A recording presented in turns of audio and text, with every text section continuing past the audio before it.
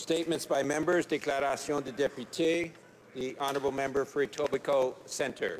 Mr. Speaker, it is with great pride that I rise to congratulate the hard-working students from Martingrove Collegiate Institute's robotics team on their 4th place finish at the FIRST Robotics Canada competition in Toronto last week.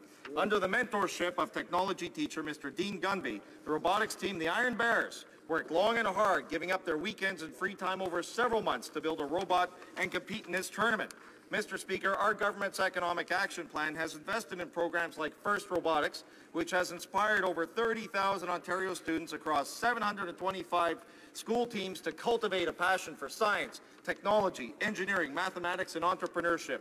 This program partners students with engineers, programmers, technology entrepreneurs to imagine, design, and build robots that compete in regional tournaments across North America. I would like to thank the team for inviting me as their Member of Parliament for Etobicoke Centre, and I was very proud to see these brilliant young Canadian minds compete, achieve, and realize their potential under the guidance of caring and dedicated teachers and professionals. Go Iron Bears, go! Bravo. The honourable member for Hamilton Centre. Thank you, Mr.